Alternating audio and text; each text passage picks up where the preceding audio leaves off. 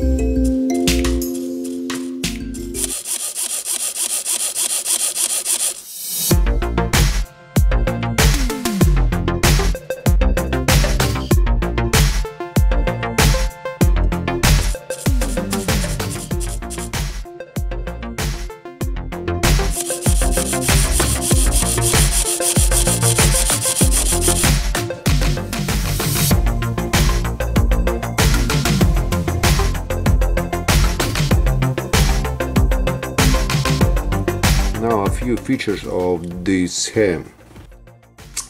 The scheme is not complicated. We control the servo motor and lasers via Bluetooth. Special attention should be paid to the program code. The link to the program code is in the description of this video.